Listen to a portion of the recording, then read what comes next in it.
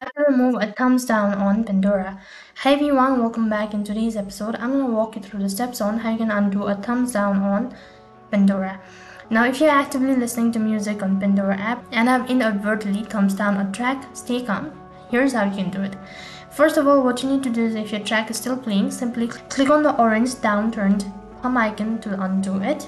And if several songs has passed but you're still listening to a session is still progress, scroll back through the track from the left to the right until the desired one appears. Now click on the colored icon to undo the actions. In this situation, when you want to go back and clear a thumbs down from your track, you heard several sessions before it. Still possible as Pandora keeps a detailed log of your listening activity, but the process is a bit difficult because you may need to go back to a song station to change your rating. So that is basically how you can undo or remove a thumbs down on Pandora. That is all for this video.